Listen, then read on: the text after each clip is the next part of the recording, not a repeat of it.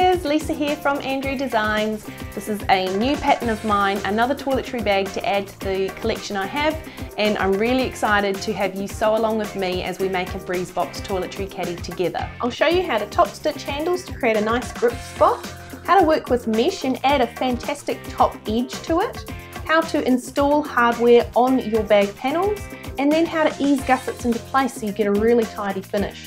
We'll also look at easing zippers around corners and installing zippers into zipper pockets as well.